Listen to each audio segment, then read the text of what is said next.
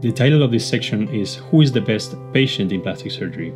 And we have talked about how to choose your plastic surgeon and what to look for the best plastic surgeon. But in this section, I want to make emphasis on who is the best patient.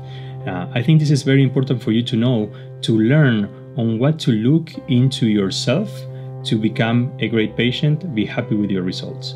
So it's important that you are informed. The best patient is the informed patient, the patient that asks all the questions, the patient that goes through the surgery and to the surgery with no questions on their mind because understands everything that is going to happen, even if it's the first time. We all know it's a very stressful situation. We all know going through a surgery for the first time is perhaps the most stressful, but we also understand that the patients come back, and the reason why they come back is not because the plastic surgery becomes addictive, but they understand that they had a good result, they feel better about themselves, and they're going to continue to do these things and improve. So an informed patient is key to avoid any confusions and misunderstandings in the future. Also, a patient that takes care of themselves, because remember, this is not about the plastic surgery alone, it's about you, and it's about doing your part to take care of the results, because you're going to get good results, but it's very important that you do your part to maintain them and improve them. I can tell you numerous examples, but I have examples of patients that came depressed because they didn't feel comfortable with their body they were in, and then they had the surgery and they get motivated and then they go to the gym and then they lose weight, and then eventually 2 or 3 years along the line they feel so well with themselves, they're not taking any more antidepressants, they are in their best shape of their life, and this is something that they tell me, but this is only because they made their part and they put their work into taking care of the results.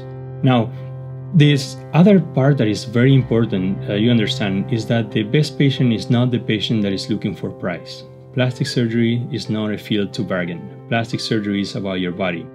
And remember always this, a procedure performed well the first time is the cheapest, because when it comes to time that you had to fix things, going through revisional surgery, first of all, the result is not going to be the same, and you're never going to have an optimal result.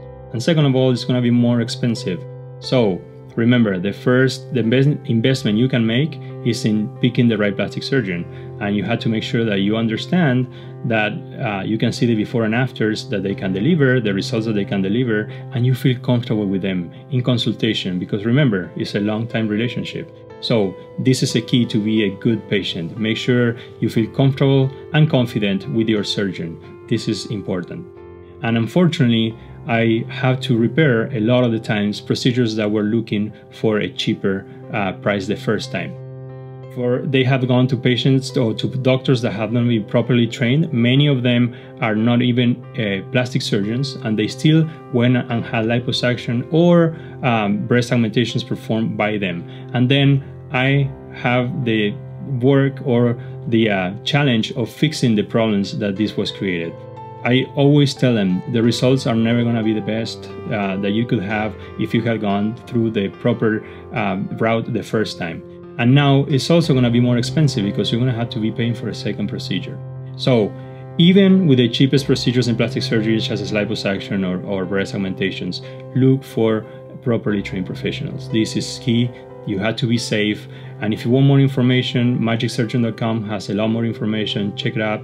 If you enjoyed this video, share it with your friends. I think it's a very important topic to talk about.